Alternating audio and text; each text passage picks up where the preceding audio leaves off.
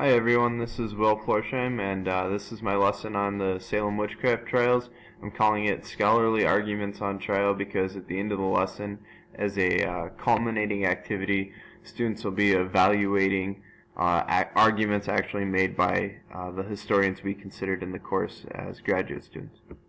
Here are the learning goals established for our lesson, including particularly starting off with some context.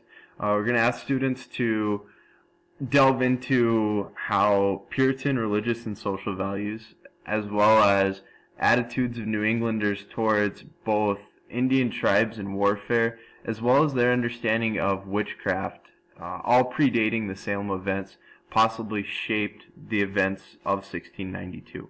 In addition, we're going to consider arguments made by historians and some of the factual information that might underscore some of their arguments about changing ways of life and economic systems, as well as some of that pervasive warfare among Indian tribes.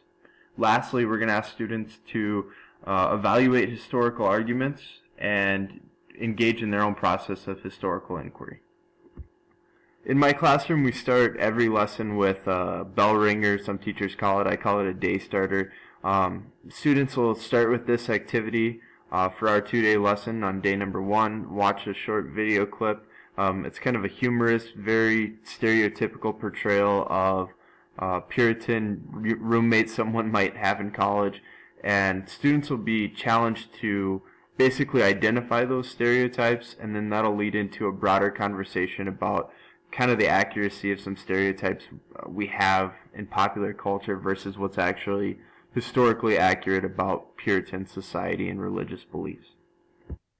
Following our day starter, the largest chunk of the first day of this lesson will have students kind of delving into some context that would help them understand what happened in Salem possibly, and what was going on there before the witch trials ever happened that even made the trials possible. So students will work, I have my classroom divided in 3 rows, and we often will do kind of a jigsaw type activity where students will obtain different readings, primary sources, secondary sources, what have you, and work together to come to a conclusion about different interpretations. Today's, we'll have kids reading some different primary sources about different aspects of what was going on in New England and Salem. In particular, there's 3 questions that will be answered, one by each different reading group. The first group will focus, as you can see, on Puritan religious and social values, the role of the family within Puritan communities. Students will kind of challenge that narrative of where did that idea of a city on a hill originally come from. The second group will look at witchcraft accusations. How common were they? Where did they arise from in society? What types of people were accused? What did the accusers often say was happening to them as a result of accusations? And then the third group will focus on conflict with Native Americans that had happened before Salem had ever taken place, looking at accounts, in particular Mary Rowlandson's is a famous one, about just kind of the trauma that extended from conflict with Indian tribes.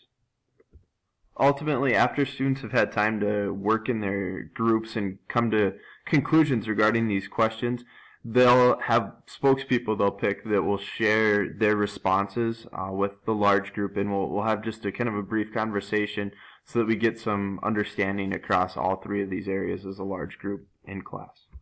After we've considered primary sources together for some context, we'll go into a direct instruction phase of this lesson.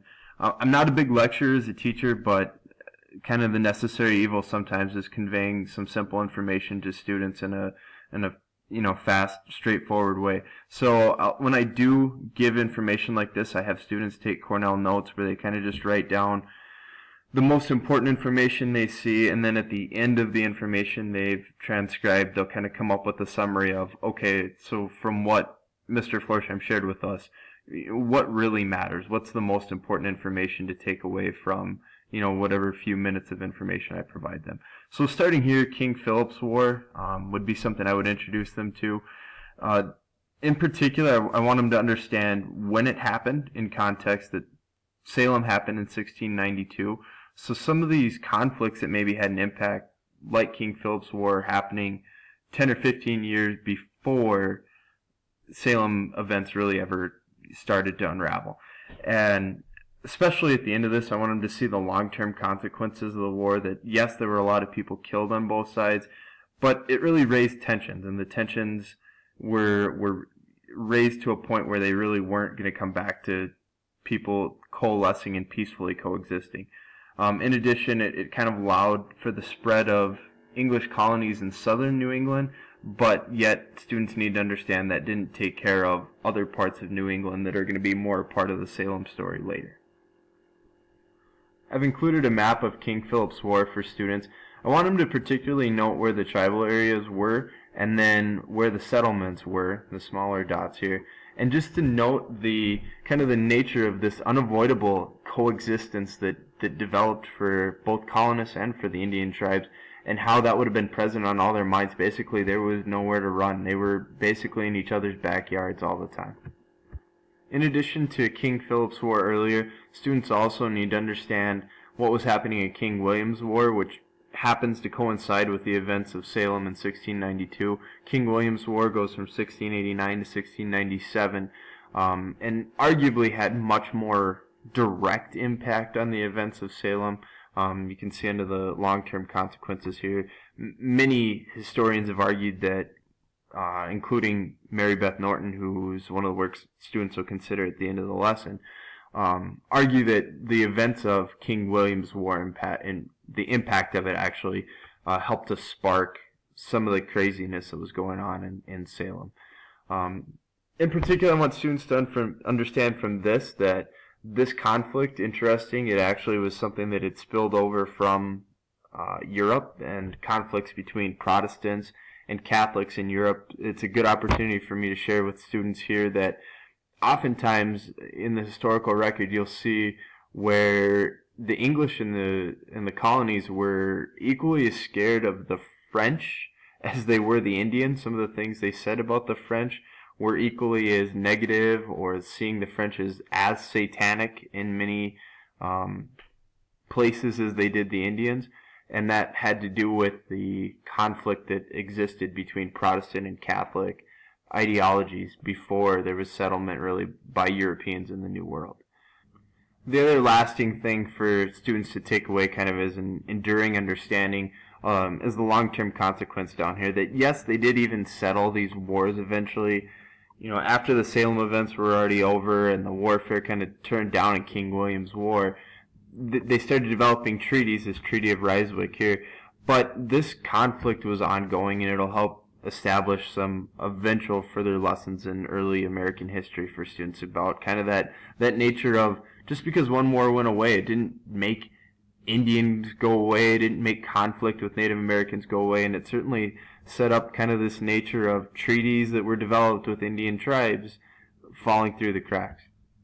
Here's a map of the conflicts in King William's War, and kind of like with King Philip's War before, I want students to see on the map the import of geography here. And if you look at the area where a lot of the Indian raids were taking place, you can see it's happening on the frontier. It's not where, if you look down where Salem was by Boston in here, it's not there. It's up in this frontier area of Maine, but you can see kind of how the residents that would have been there would have felt trapped by geography. You've got rivers, you've got kind of some mountainous areas up in here, and you've also got, as you look further to the north and further out to the west, you've got people surrounded on all sides, so you get this understanding of how people would have really felt trapped with no relief. After our discussion of both King Philip's and King William's War, what I really want students to take away from those two events as they relate to Salem is this information, that really there was some frustration on the part of both sides. In particular, colonists who couldn't convert the natives to Christianity. You had conflicts with these persisting raids by the Indians who were upset about land deals and distrust with the colonists. And these raids just turned frequently more violent, and they left a tremendous amount of trauma on the part of people that had been living in these frontier areas, then oftentimes for their own safety were forced to flee of which Salem was a prime example. So to wrap up our lesson for day number 1, I'm going to ask students to, based on what they understand about some of the context for what was going on in Salem, and the Indian Wars in particular, talk about the nature of PTSD. There's a really short video clip here from a veteran, this guy Ed Fair, talking about his experience with PTSD, and it'll let kids maybe see an angle into the Indian warfare that will help them understand maybe how some of these girls in Salem would have responded having seen what they did on the frontier.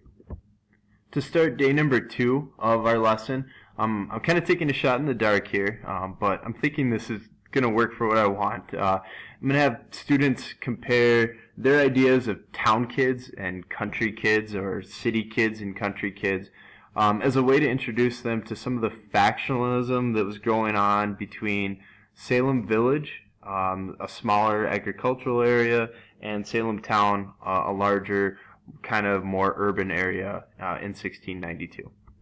After our day starter for day number 2, I'm going to ask kids to look at some data related to differences between Salem Village and Salem Town in the second day's lesson.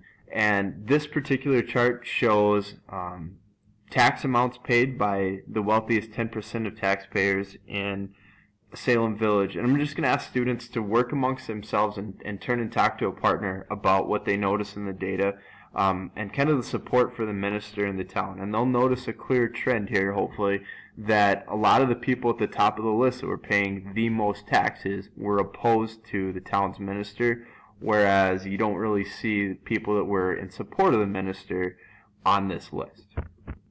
A second activity that we'll have students do will be to look at this map, which demonstrates where the accused and the accusers of witches lived between Salem Village and Salem Town in 1692. And it kind of shows, hopefully students will see, that the accused were far more likely to live closer to the town, which was more commercial than the more agricultural, kind of more economically maligned, supposedly, Salem Village. Working from their understanding developed in the last 2 activities, I'll share just some very brief background information for students on the difference between Salem Town and Salem Village. And I'm going to really focus on this information on the right here about Salem Village, that the village was without some of the functions you would expect local government to have, even today, that our towns would have. The ability to collect taxes, the ability to kind of administer their own activities, and the town continued to make demands of these people to pay taxes to them, and to even engage in activities like the night watch against Indian raids in the town, but yet the town provided no avenues for the village to do that for themselves. I'm also including for students here 2 maps taken much later in 1985, just for some context, to show them what Salem Town, modern Salem, kind of looked like at that time. And you can see the harbor here, and just a very large developed town that over time that's what had happened. You look at Danvers, which was Salem Village at the time, and you can still see kind of out here in the far reaches of the Northwest, there's a lot of land, even in 1985, across centuries of development, that wasn't arable, it wasn't good for farming, kind of like the argument was made by people living in Salem Village way back in 1692. So at long last, we're finally going to get into the witch trials themselves, and I'm going to have students get an introduction to the trials with this short video clip. As they watch this clip, they'll fill out this very simple reflection form, which is something they would be familiar with using. Following the video clip, I'll provide just this 1 slide worth of basically background that historians have agreed upon regarding the trials. In particular, I'm going to point out for students the role played by young girls, kind of that social anomaly that was present there, and then just the number of people ultimately involved in the trials at the bottom of the slide here. As a culminating summative activity, students will be challenged to take 2 historical arguments and answer these questions. Why did Salem society react the way it did? And then who or what was most responsible? They'll consider excerpts from Mary Beth Norton, as well as Paul Boyer and Stephen Nissenbaum. And as they do, they'll complete this worksheet recording their thoughts. Thanks, everyone.